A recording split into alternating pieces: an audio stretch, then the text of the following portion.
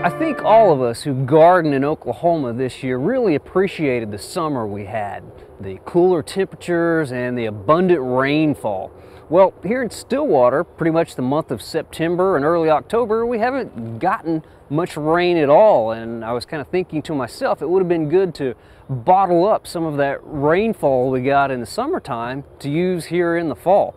Well, there actually is a way to bottle up some of that rainfall, or so to speak, and that is to create a rain barrel. And that's what I'm going to show you how to do today in an inexpensive method with a plastic trash can. Now, you may remember on our program 2 years ago, we were out in the Panhandle shooting a series of shows, and we visited the garden of Jerry Snap near Boise City. And she had a system set up with some guttering, piping, and containers to catch all the runoff water from all of the structures on her property. And she used that rainwater to water her plants. Now, capturing rainwater is a really good idea. It's water that's great for plants, and if we use this water, we don't have to use as much water from a municipal source like our cities. So that way we can help conserve water. Now, I would like to point out that water that comes off the roof can have dirt, debris, bird droppings, and some roofing materials will actually leach a few chemicals. So for that reason, it's a good idea to not let any people or pets drink any water that comes off the roof. But it is really good water for our plants. Well, to get started here, I'll just show you the materials that we'll need. You need a 35-gallon plastic trash can, one that's heavy duty, and make sure it has a lid on it. We'll also need several tools and other supplies here, maybe a marker. We'll need an outdoor type faucet, brass faucet, and then some fittings, some nuts, some washers, and some plastic or rubber washers as well.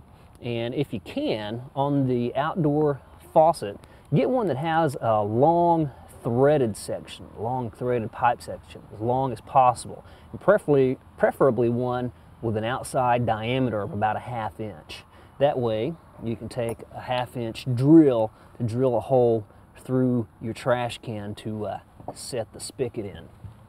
We'll need a couple wrenches, some silicone sealant, some sort of saw like a skill saw or jigsaw, and some nylon or fiberglass mesh, something that would be similar to what you would use on your windows that is weather resistant. Well, the first thing we're going to do is to figure out where we want to attach our spigot on our water can or rain barrel. So we'll just bring our little watering can over. We'll make a mark on here. You can know that if we have our little spigot right here, that would be a good place to drill our hole. And again, we'll just take our drill and we'll put a hole here in our trash can. Okay, now that we've got our hole drilled in our rain barrel, we've got it high enough again where we can put that faucet there and get our watering can underneath. We can attach the faucet, and you can see here I've already added 2 of these washers, just the brass one and then the rubber washer. And again, you can see why it's important to have a longer threaded end. So we're just going to barely have enough room to get a nut on the end of those threads.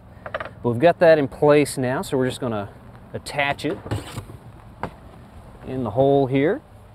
Just kind of screw it in.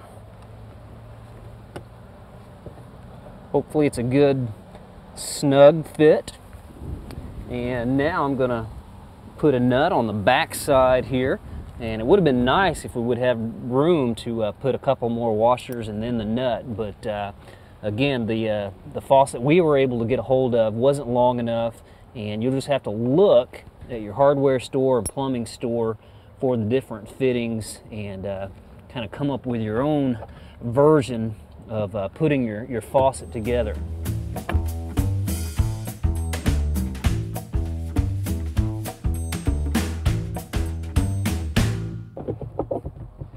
Now you want these parts snug, but you don't want to over tighten them.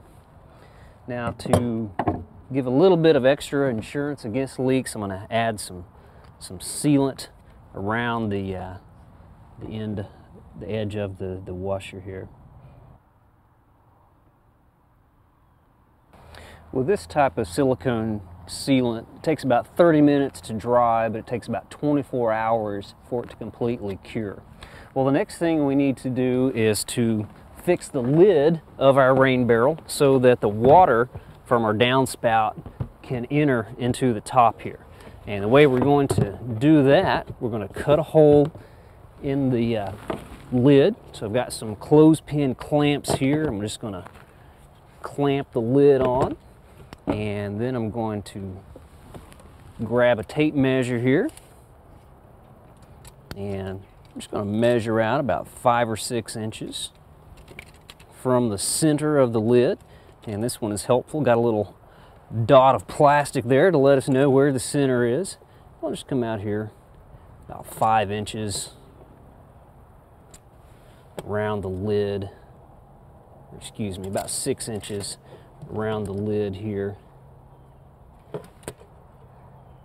And make a hole large enough for the downspout to let the water enter the can without a lot of it splashing away. And then I'm just going to kind of roughly draw this here. If you had a compass, you could get an exact circle. But now we're ready to just cut that out, and to get our jigsaw started, just have to drill a pilot hole big enough for the skill saw or the jigsaw blade.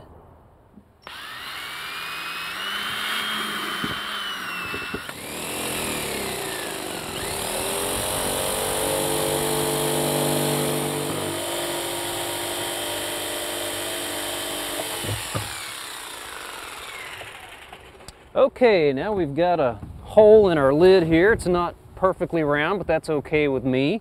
And I see I've got dust all over the lens of the camera there, but hopefully you can still see what's going on.